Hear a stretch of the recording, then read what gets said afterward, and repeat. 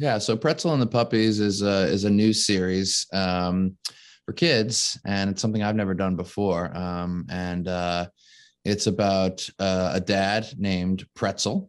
He is a very, very long dachshund, and his wife Greta, and their five puppies.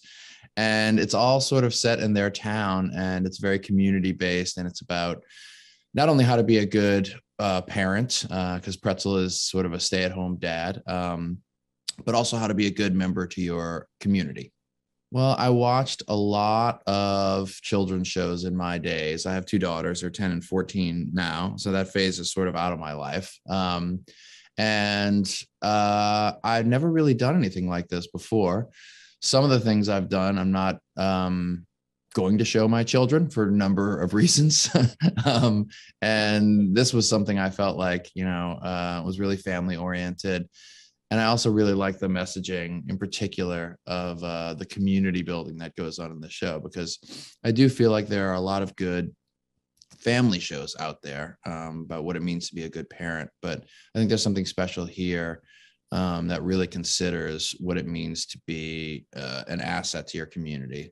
I don't know. That is an excellent question.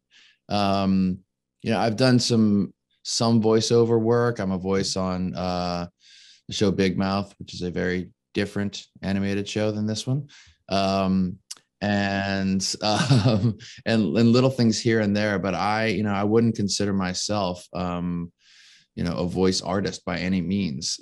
So it was a little new for me. And Steve Altieri, who runs the show, was very helpful in terms of encouraging me to just be a version of myself that was also, in some ways sort of properly heightened for, what it means to grab a kid's attention. And it was good for me to sort of like figure out that needle. But in general, our approach with Pretzel was really just to keep him upbeat and keep him positive, but essentially make it not too dissimilar from who I am.